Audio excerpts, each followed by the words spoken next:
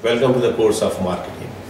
In today's lecture, we are going to cover the elements of new product development or marketing of an existing product, taking to different levels, the channels of distribution, another important part of marketing. And then of course, like after channels of distribution, then we will go into some kind of a promotional strategies that the marketers need to understand. Of course, like for many small to medium-sized businesses or to prospective entrepreneurs and small businesses, the selection of a right product which will bring or which will generate lots of revenues to the organization has been and is of course a real challenge into that area. Many times what happens is that people, when they start any kind of small business, they normally pick up an existing business. For example, in the service industry, it has been very common that people start their own accounting practice, their own medical practice, or they start a lab, or they start an art gallery, or they start a daycare center. The only thing is that like what new marketing strategies they have to bring in so that their competitors who have already been in the market may not hurt their marketing revenues or their prospective business success chances be challenged by the competitors. On the other side, of course, like in today's competitive world, for a small business or for a medium-sized business, it has been extremely challenging to come up with an innovative product.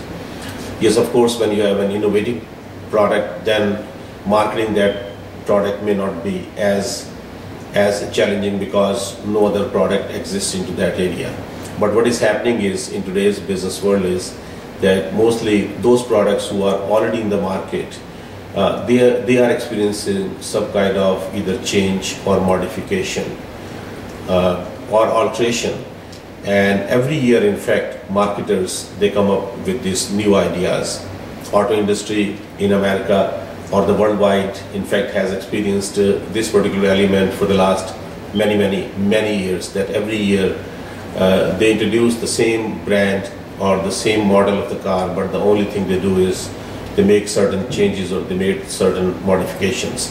So if you keep this thing in your mind that yes, by addressing a product model, you are going to come up with a new idea of manufacturing a product with a simple modification or by an alteration, but at the same time, the most important element is that like you have to address that how you are going to develop the strategies. When we look at the marketing, in fact, from a sales or from a product or from a geographical perspective, then we can say that okay, a small business or a medium-sized business can start by marketing just in the domestic market at a city level, and then they can move at a state level or maybe at a regional level, like a region as in Midwest as a region, or East Coast in America as a region, or West Coast in the USA as a region.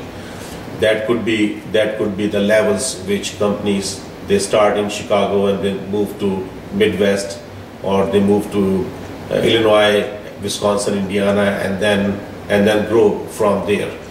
And at the same time, the same market, they take it to international. They sell their product within the US as a domestic market, and now they are international. They are selling their product in Mexico or in South America, and then they become a transnational marketing company by marketing their product into multiple continents, Europe, South America, and Asia, and ultimately then a company become a global organization like McDonald's, Coca-Cola, Pepsi-Cola, or some other large multinational corporation like Toyota, Nissan, and like Siemens of Germany. There are many corporations, in fact, like who have achieved this global status. One very important area in marketing is, which many marketers they don't understand, is the channels of distribution. Many times, in fact, very smart business people or people with excellent marketing education, when they go into their own business, they make this mistake that they develop a product very well and they want to develop selling strategies, advertising strategies, pricing strategies, but they always overlook the channels of distribution. When we look at the channels of distribution in the marketing world are that a product which starts from a manufacturing area go through multiple levels before it reaches in the hands of final consumer, final buyer. So those channels, in fact, like I always call those channels like as a compartments of a train, for example. For example, the first compartment could be a manufacturing compartment, how the products are produced. How the next compartment is the products are warehoused, or they go to the distribution area. And from the distribution, they go to the various channels of like retailing channels or wholesaling channel or maybe supermarkets, or if you look at further channels of distribution in depth is then international marketing, business to business marketing, and nowadays another marketing which is happening is that is like web marketing. So all these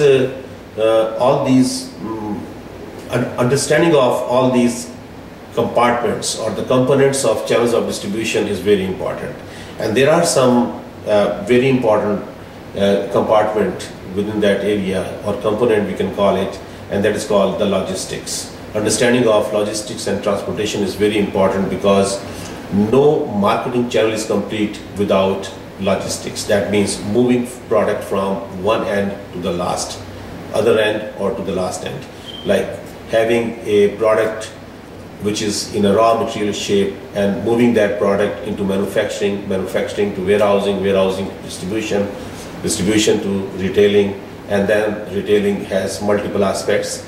Another area of marketing within that channel is web marketing nowadays, which has become very popular. But of course, like you have to understand that what kind of product we are talking about. As I told you in my previous lecture, that the product has three categories, and those categories are merchandise, services, and commodities. So based on the product category, in fact, then like you as a marketer, you will design the channel strategy, that how those channels are used. Sometimes what happens is you may be a brand owner and you are using a private label manufacturer. So in that situation, what you need a warehousing or you need your own distribution center. So once the product is manufactured by a private label manufacturer having your brand name, that will go to your warehouse, and from that warehouse, then it is you as a business person who has to design and develop a strategy that how to market that product. Are you going to give it that product directly to the supermarkets, to retail stores, to mom and pop stores, to the gas stations, or how you're going to market that product to the industrial side of the business or the business to business marketing, or how you're going to market that product by taking that product in the area of international, outside the country of manufacturing. So all these strategies then you have to design and develop. At the same time, one area which many small to medium-sized businesses are developing nowadays is, and that is called the web marketing. What they do is they manufacture a product by a private label manufacturer, they bring it to their distribution center, and from their own distribution center, then what they do is they again they use the what we call it logistics of the trucking companies to ship their manufactured products to their prospective buyers. And of course, like one area which becomes again very integral part of the subject and the function and the course of marketing is the promotion, that how you're going to promote your product, and that promotion is in fact a part of your advertising campaign and your advertising strategy, that how you're going to design and develop that strategy. Many textbooks, in fact, like they talk about like designing a promotion that could be like buy one get one free is a part of promotion, or 30% off is a promotion. Or of course, like sometimes the promotion may take a strategy which is called the push and the pull product strategy. When we are in the push strategy, then of course you are promoting or you are pushing a product, in fact, at maybe at a very low cost, bottom price, but you're selling in bulk, or you are exposing that product to many customers. On the pull strategy, that does deal with the psychological aspect, that you are developing a concept or a curiosity in the mind of a consumer, and then of course you want to offer that product at a premium price. In both strategies, in fact, the bottom line for any organization has always been like to generate the maximum revenues. But as I told you before, in fact, one thing which you need to understand is that as a marketer or as a marketing manager of any organization, you are not only responsible of just selling the product or advertising the product. You are responsible in today's competitive world, in fact, is that if the product is manufactured of a quality product, quality packaging is very important, and then of course, like the message or the label which you convey to the consumer, that is also very important. And you have to understand that who the people are, like who is your segment, in fact, who will be benefited by that particular product.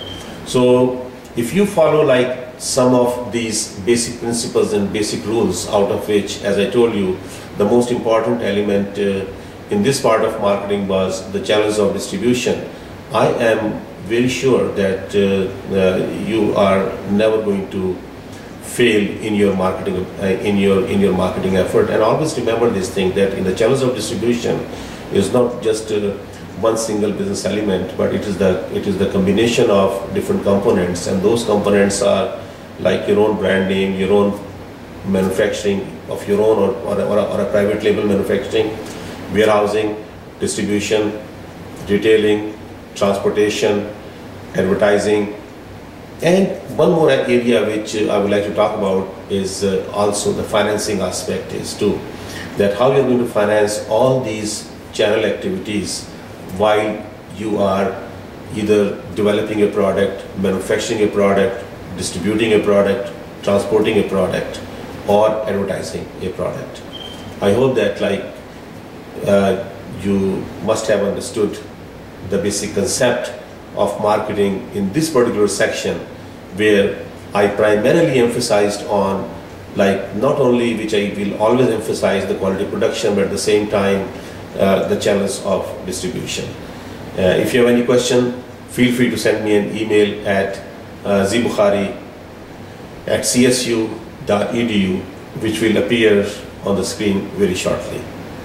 Thank you very much. I hope you enjoyed this lecture. Thank you.